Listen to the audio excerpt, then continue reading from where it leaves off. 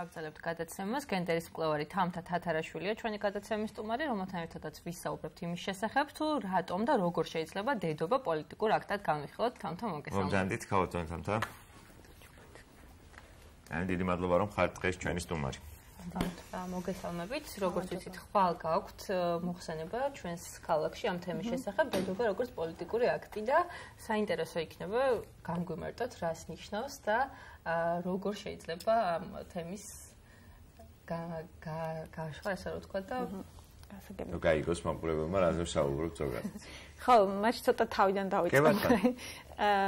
იმიტომ რომ ამ დისკუსიამდე, რომელიც ხვალ უნდა გაიმართოს ბათუმში, მოვედი ასე ვთქვათ ჩემი პროექტით, რომელსაც ვთქვა ფემინისტი დედის დღიურები და რომელიც ხორციელდება ჰაინრიხ ბიოლის ფონდის სამხრეთ კავკასიის ბიუროს მხარდაჭერით. და ნუ ეს პროექტი გულისხმობს ასეთი სამი კომპონენტი აქვს ასე ვთქვათ ამ პროექტს. ერთი მხრივ ეს არის ბლოგები, რომელიც ანუ ხსენებული ფონდის ჰაინრიხ ბიოლის ფონდის საიტზე იდება ხოლმე პერიოდულად. და ეს ბლოგები არის ძირითადად დედობის ასე ვთქვათ ფენომენის, როგორც სოციალური ფენომენის, რათა ეთქვათ ფემინისტური კრიტიკის მცდელობა. მეორე კომპონენტი გულისხმობდა ესეთ მინი კვლევას, როცა მე ასე ვთქვათ მოგზაურობდი საქართველოს ქალაქებშიც და სოფლებშიც და ვაგროვებდი ჩვეულებრივი ჩვეულებრივი ქალების დედების ისტორიებს, ზეპირ ისტორიებს. რამდენად ადვილი იყო მათთან ურთიერთობა და მათი ისტორიების მოსმენა, რადგან საკმაოდ ესეთი რთული თემაა, ძალიან ხშირად არ საუბრობენ დედები თავიანთ პრობლემებზე და საზოგადოებას იშვიათად ისმენს მათ ხმებს, რადგან მიღებულია, რომ დედობა არის ის, რაც ყველა ქალს ევალება და ყველა ქალის აუცილებლობა. ამიტომ რამდენად გაჭირდა სწორი შეკითხვარი. სწორი შეკითხვა და შენიშვნა.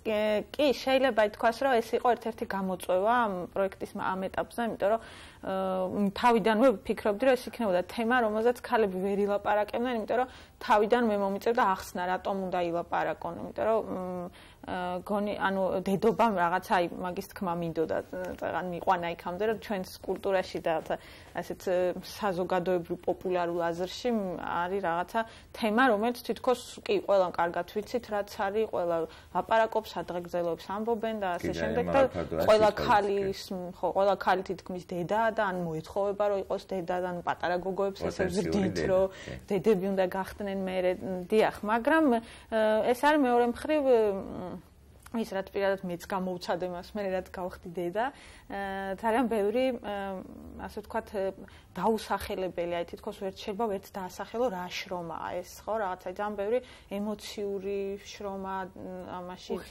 ბევრი რაღაცა ეტაპი. ბლოგში ერთ-ერთი ლექსის მიხედვით, ლექსზე გაქვთ გამახვილებული ყურადღება, სადაც ამ გამბობთ, რომ თქვენ შულს ამ ლექს არასდროს არ წაუკითხავთ, თუ წაუკითხავთ, ვინმე წაუკითხავს თქვენ შესახებ, რომ შეიცვალოს ხელზე. შესახებ და ლექსები არის საკმაოდ ისეთი განწყობით, რომ დედის შრომა არის დაუფასებელი, ამამ აქვს ვერასოდეს გადავიხადე. არის დაუფასებელი საქართველოში დედის შრომა. მე მგონია რომ არის ხო ამბობდი, აი გამოუთქმელიც არის და ანუ მიტოვ თქვენს რომ აი ველოდებოდი მე ამ გამოწვევას, რომ ქალები ვერ ილაპარაკებენ. რატო აი საქართველოში მაგალითად არის დედის კულტი. ყოველთვის არის ამაზე საუბარი, რომ საქართველოში დედა არის ყველაზე რაღაც წმინდა, ყველაზე საყვარელი, ყველაზე თბილი და ასე შემდეგ. საუბრები არის ყოველთვის ერთი კუთხით და განსხვავებული კუთხით. ადამიანი შეიძლება შეგვედაოს იმაზე, რომ რატომ არის დაუფასებელი შრომა. ძალიან ხშირად ამას აღნიშნავენ. ვისაუბროთ, რატომ არის მნიშვნელოვანი ზოგადად ამ თემის წამოწევა და საზოგადოებაში ამ კითხვებზე პასუხის გაცემა. ხო, მე მაგალითად ამ ჩემ ბლოგზე რაღაცა ესეთი ციტატა მაქვს წამწვარებული, არის ეგეთი ამერიკელი ფემინისტი პოეტი იყო, ედრენ რიჩი, რომელიც რაღაც ესეთი ახლა უკვე კლასიკად აღიარებული წიგნი მიუძღვნა მოკლედ ამ თემას და ნუ მას ამ წიგნის შესავალში აქვს ეგეთი ფრაზა, რომ ჩვენ ვიცითო უფრო მეტი მაგალითად ჰაერზე რომელსაც სუნთქავთ ან ზღვებზე რომელზეც მოგზაურობთ, ვიდრე დედობის ბუნებასა და მნიშვნელობაზეო.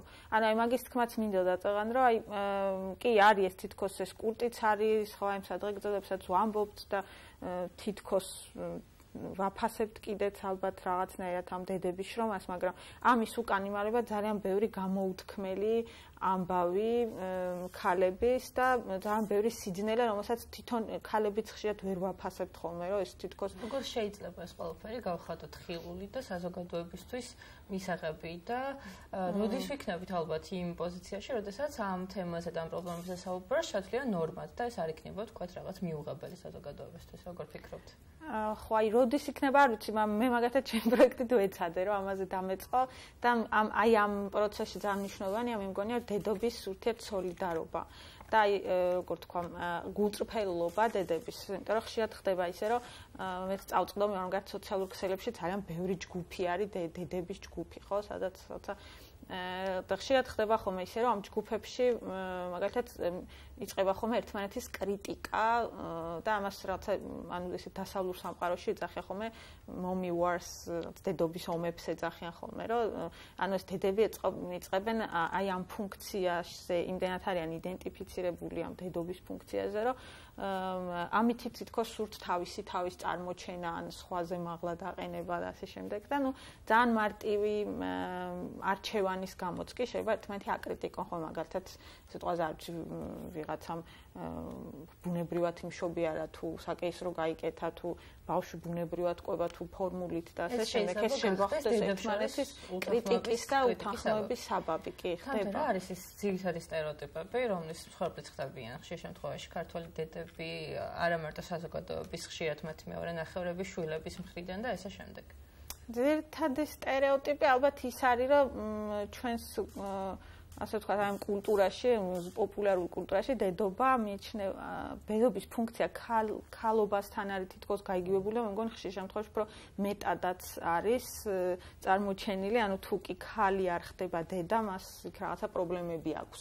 ან მისი გარემოც ვფიქრობ, რომ მას აქვს პრობლემები, არასრულფასოვან ადამიანად აღიქმება, ხო და ანუ თავარი სტერეოტიპი მე მგონი ის არის, რომ ხშირად ქალებს გვემართება ხოლმე ისე, რომ იმდენად ასე ვთქვათ, ვეხუტებით და შევისის ხორცებთ ხოლმე ამ ფუნქციას, რომ ვერასდროს ვეღარ გამოვდიან, მე ეს ქალები მე პირადად არ ვარ ხა იმ ასაკში და არ ვიცი შეიძლება მე ვეცდები რომ ასე არ დამემართოს, მაგრამ ძალიან ბევრი გვინახავს ალბათ ხო თქვენც და მეც ჩვენს გარშემო ქალები, რომლებიც გაზდიან ამ შვილებს თითქოს დააყენებენ გზაზე, მაგრამ 40 და 50 წლის შვილების პატრონები მაინც რაღაცა მათი ცხოვრებით აგრძელებენ ცხოვრებას და კულტურის როლი როგორია ამ შემთხვევაში? როგორ არის თქვათ დედის ფენომენი წარმოჩენილი იგივე კინოში, ლიტერატურაში, ხელოვნებაში, გულისხმობს საქართველოს ჩვენს ქვეყანას? კი, ძალიან დიდია როლი კულტურის, სწორედ აი ამ სტერეოტიპული სახის გამტკიცებაში მე მგონია, ასეა.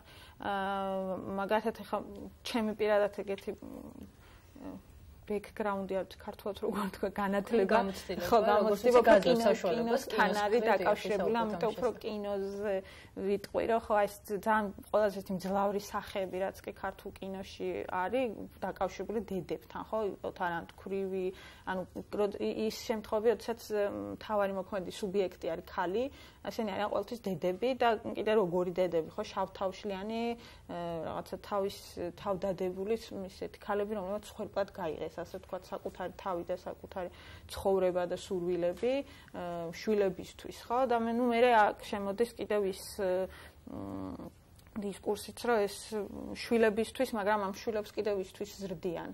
ხო, ანუ შვილები იზრდებიან სამშობლოსთვის და რასაკვირველია ხო საკუთარი თავისთვის ალბათ ესეც შეიძლება რომ კი არის ეგეთის კი ესეთი აზრიც არსებობს ხოლმე რომ აი ვაჩენთ შვილებს იმიტომ რომ სიბერეში მარტო არ დავრჩეთ და თამთა საუბრის დასაწყისში თქვენ თქვით რომ აგროვებთ ისტორიებს და იცით ამ ქალების ხმა, მათი აზრი, დამოკიდებულება და ასე შემდეგ. ჩვენ საკმაოდ ხშირად საუბრობთ ამ თემაზე და არის ხოლმე ესეთი დამოკიდებულება, რომ ხომ არ საუბრობთ ზოგადად ამ ქალების მაგივრად, ამ ადამიანების მაგივრად. როგორ ფიქრობთ, რამდენად მართებულია ეს ბრალდება და ეს აზრი?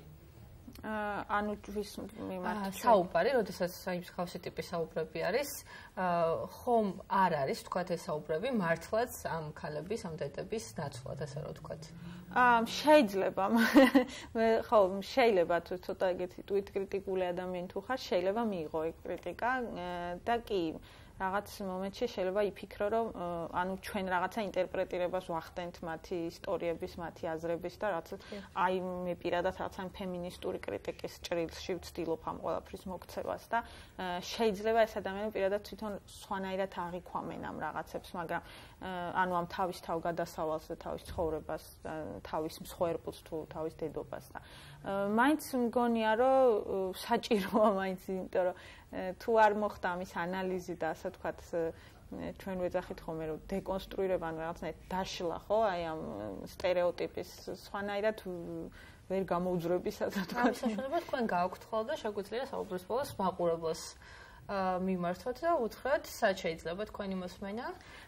ჩემი მოსმენა შეიძლება ხვალ მე მგონი 7-ის ნახევარზე ბათუმის თანამედროვე ხელოვნების სივრცეში. კი ბატონო, ჩვენს მაყურებელს შეგვიძლია უთხრათ, რომ ხვალ 7-ის ნახევარზე. კი და თქო დედებსაც და მე მგონი მამებსაც, იმიტომ რომ რეგიონებში რომ ანუ ვია დავიწყე მე უკვე ახლა სოფლებში ეს პროექტზე რომ ლაპარაკობდი, მესამე კომპონენტი არის წერ სიარული ამ ადგილებში და დისკუსიები და უკვე ორ ადგილას მოვისმინე კახეთში მითხრეს ქალებმა, რომ ამაზე კაცები უნდა მოსულიყვნენ ამ დისკუსიაზე და საინტერესო იქნება აშკარად. მოუწოდეთ მამებსაც, კაცებსაც რომ მოვიდნენ და მოისმინენ. ეხლა ისმენდი და აშკარად საინტერესო თემა იქნება დარწმუნებულად ბევრი მამაკაც დაისწრება. ძალიან დიდი მადლობა თამთა თათარაშვილი გენდერის მკვლევარი იყო ჩვენი გადაცემის სტუმარი.